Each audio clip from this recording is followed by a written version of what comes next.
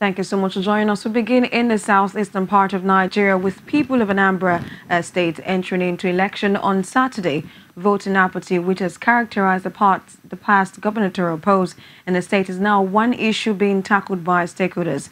And with the stay-at-home message of IPOB, some members of IPOB are saying people should rather come out and vote if truly they want the success of the Biafran agitation.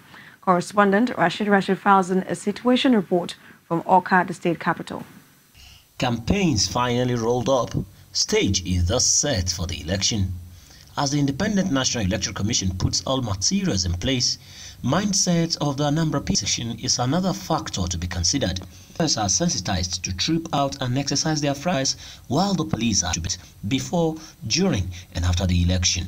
We call on all registered voters to come out and exercise their civil and political rights by voting for a candidate of their choice. We ask that they recognize their responsibility in ensuring a peaceful environment and also recognize that Anambra is home to all. We expect that in the conduct of this exercise, the police will be very professional, will be guided by the principles of democratic civil policy, would also be patriotic and professional in the course of their work. Another reason that may bring low turnout of voters is the scare message of the indigenous people of Biafra. But these members of IPOB say they will not only vote, but encourage people to come out and also do the same. Our stand is that our people should go out there, choose whoever person they want.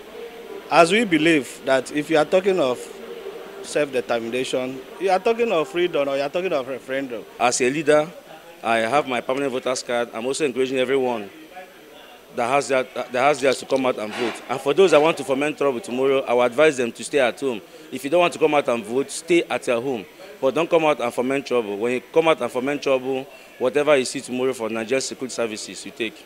As Anambrarians march to make history again, it is hoped that the exercise will be hitch-free and worth the sweats put into it by various stakeholders. Rashid, Core TV News, Awka, Anambra State.